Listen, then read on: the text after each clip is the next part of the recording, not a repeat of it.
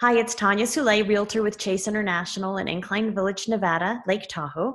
I am working from home today, as many of you are. So is Kandas Myer of IPX 1031 Exchange. And she is here today to help us learn a little bit about these extensions you may have heard coming down through the IRS. So several things are changing, and one of them affects the 1031 exchanges in real estate. So Kandas, if you would, take it away and let us know what's new. Awesome. Nice to be with you again, Tanya. Thank you. Okay, so in a nutshell, the federal government has given extensions to those involved in a 1031 exchange. And so right now, the way it stands is if your 45-day or 180-day time frame falls between April 1st and July 15th, you've been given an extension, and that extension ends on July 15th.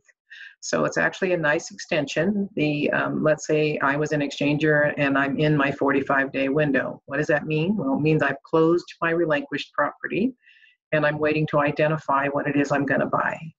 And so that window has been extended from the close of escrow date until July 15th, which is a great extension. Likewise, if you're in your 180-day extension, the government has given us until July 15th. So I had an example today of a gentleman whose 180th day ends on the 29th of this month. He needed more time, and now he has more time. He's got until July 15th to get his replacement property closed. So this was a really nice extension they gave us. We are still knocking on their door, looking for more, and we haven't given up because we'd like to get the usual extension that we have been granted in the past. But that's not clear right now. So right now what we do have is an extension if your timeframes fall between April 1st and July 15th, and you're doing a 1031 exchange, you have an extension through July 15th. Okay, great, thank you.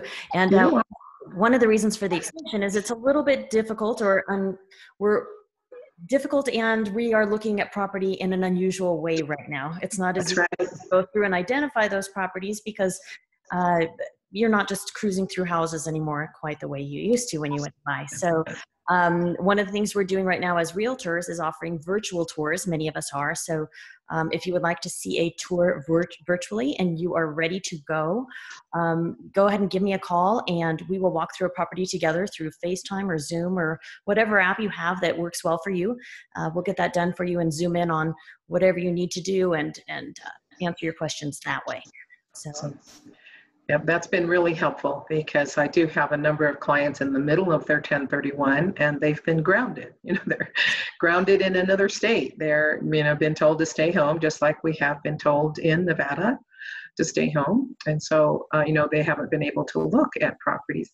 In addition, your tenant occupied properties are, there's been a we're actually forbidden to show a tenant occupied property. So that makes your virtual tour and your virtual, taking pictures and walking through with Zoom or letting the client or the tenant do that is going to be very helpful. Yes. Yeah. It was because we want to make sure everyone is limited on exposure. So, but this is how we still get business done during this time. So there is a way to get it done, and extensions have been granted.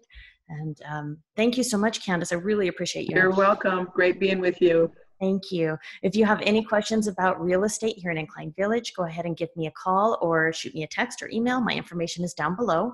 And if you have questions about 1031 exchanges, Kandas Myer is your gal. Her information is also down below. Thank you so much. Have a great day. Thank you. Bye-bye. Bye.